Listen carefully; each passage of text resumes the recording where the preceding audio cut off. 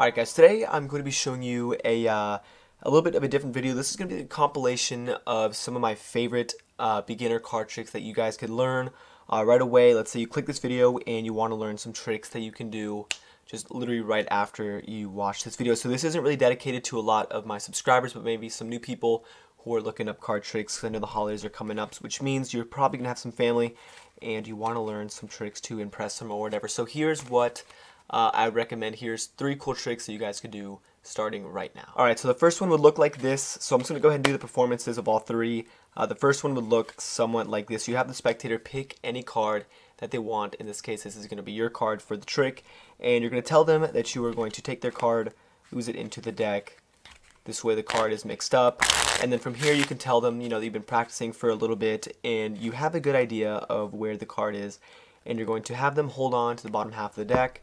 You'd say, alright, so, like I said, I've been practicing for a little bit. I think your card, 1, 2, 3, 4, 5, I think I've controlled your card to this packet up here. So you're going to show them that, you're going to show them, the cards that are in this packet, but if they see their card, tell them not to say anything. So you're going to tell them their card could either be the King of Diamonds, it could either be the 4, the 3, the 4, or the Ace. So you have them hold on to this packet right here, okay? And you're going to tell them that within a snap, just like this, the 4 cards, or the 5 card packet now is turned into 4, and you ask them if their card has disappeared. They're going to say yes.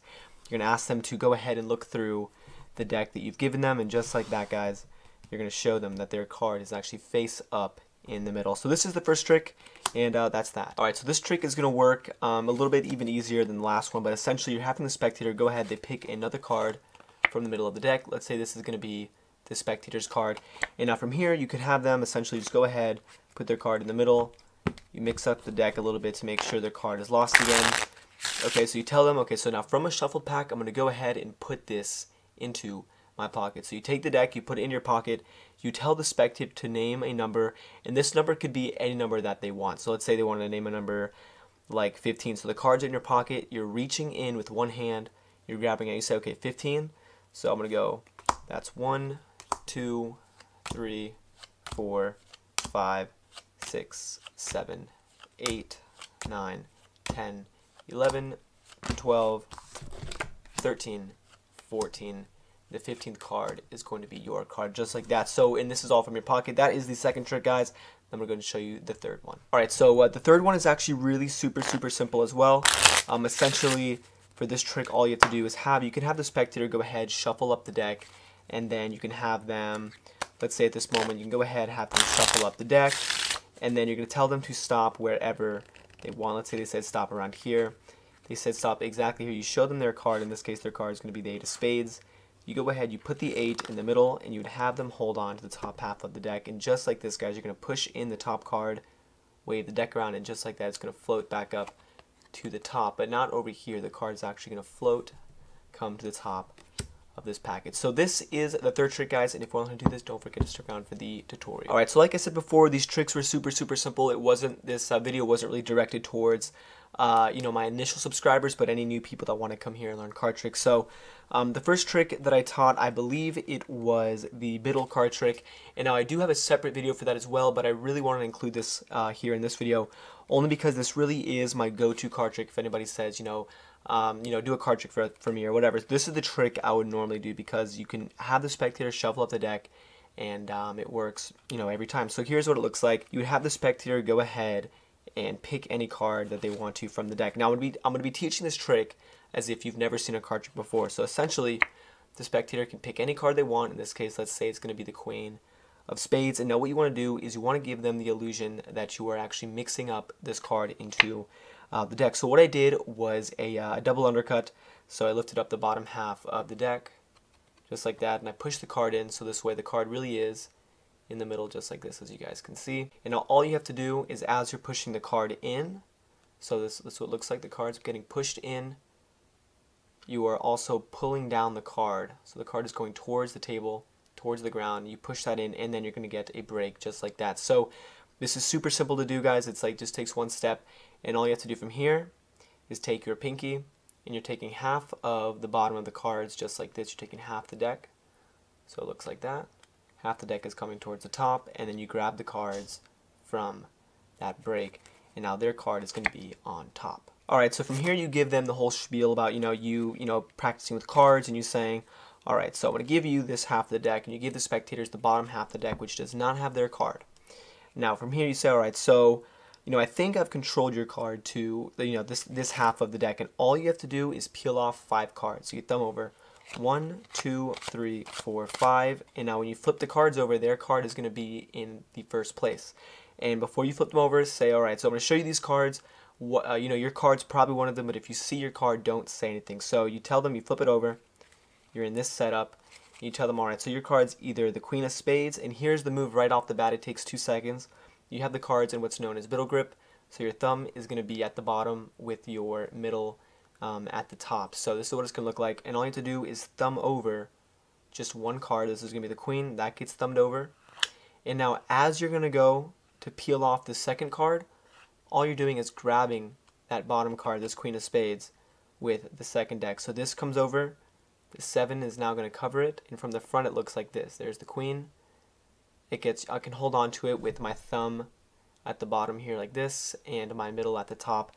So that's how I'm holding onto the card, and as you thumb over the 7, you just grab that Queen of Spades with your thumb and middle finger, and this comes down. And when you go to get the 3, you can leave the deck on top, square up that Queen just like that, and continue to thumb over the cards. And Sarah, now go ahead and hold this for me as well. So now they're holding this packet thinking their card is in there, but in reality their card is actually right here at the bottom. And very nonchalantly you just put the deck back over in their hands. Don't even make a word about it, because then they're going to look at it. So you say, alright, so here's the group of 5 cards. You snap your fingers and their card is actually going to vanish from over here, and now it's going to be face up in the middle of this pile. So that is the first trick, guys. Alright, and so the second trick I taught as well. This one is super simple. You can have the spectator, again, go ahead. These are all impromptu card tricks, meaning there's no setup. You can have the spectator go ahead and pick another card from the middle. Let's say they wanted to pick something like this. Doesn't matter what it is. What you're going to do is, this is their card right here. So let's say this is the 6 of Spades. And you want to give them the illusion that you are also mixing up the card into the deck. So you stick the card in. You do the same exact thing where you push down on it and push it in at the same time, and that is going to cause that break. And now I'm going to give you guys a second way of controlling the card to the top. So obviously you have the break here with their card from the front. You can't really see it, but here on the side, all you're going to do is grab the top half of the cards. I'm trying to get you guys so you can see. You've got the top half of the cards just like this. And you're putting it to the table just like that, and then you're grabbing it from the break. So this way, this isn't really a double undercut. You're just taking cards off the top. And then if you know how to do riffle shuffle, you can go ahead and do one, but make sure to leave the spectator's card on top of the deck. So super simple, guys. The card goes to the top, and now all you have to do is stick. You can tell the spectators that you're going to stick the deck into your pocket. So you actually stick the cards in your pocket, and they can name any number 1 to 52, but obviously you don't want to be sitting there for too long. So you can tell them, all right, yeah, go ahead and name a number, but just make sure it's not, too big.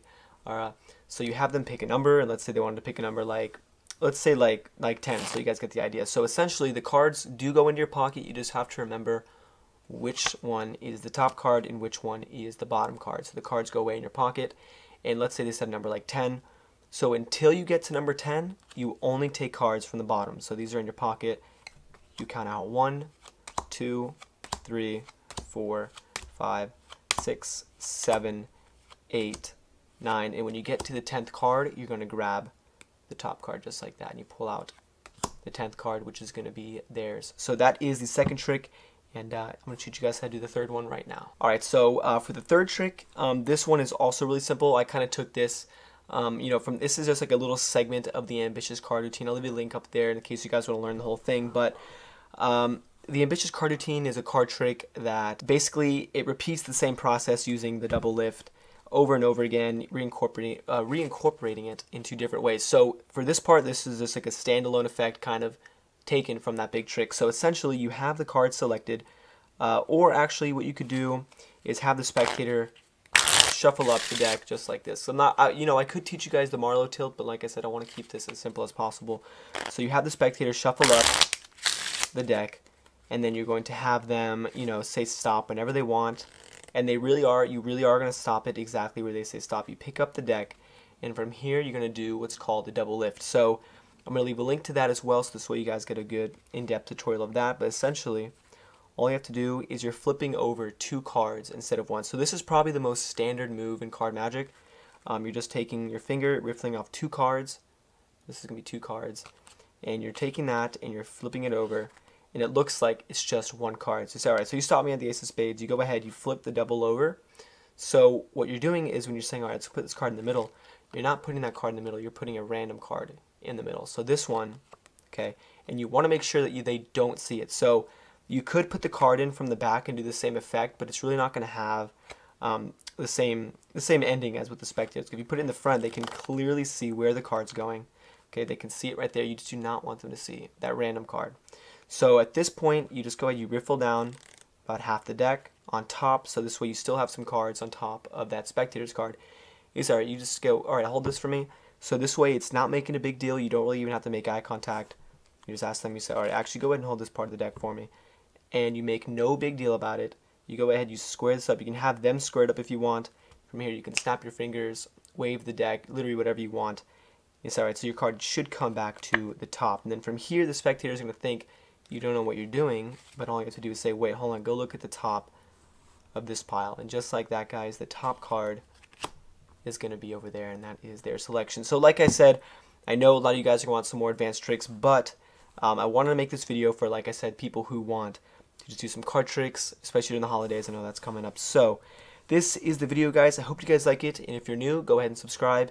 And as always, thanks for watching. We should be alone, pretty magic clitoris flaps. Cause the left ain't stopping with the godless potting. Oh, that's Hillary Coffin. She's a literal vampire, belly goblin, hobbling down, chasing after your mama. Let's go give it to